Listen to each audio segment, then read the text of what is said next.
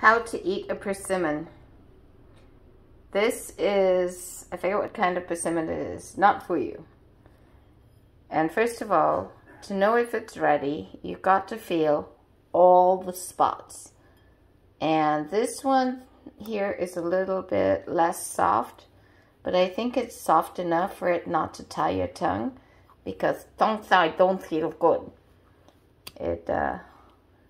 Sorry, that was, but we'll see if that area is tongue-tied.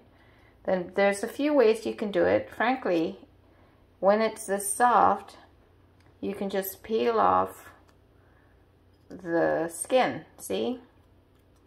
And then it all kind of just emerges and you can eat it there. Or with a spoon, you can pull off this edge and then expose the inside. So that's how you eat a persimmon.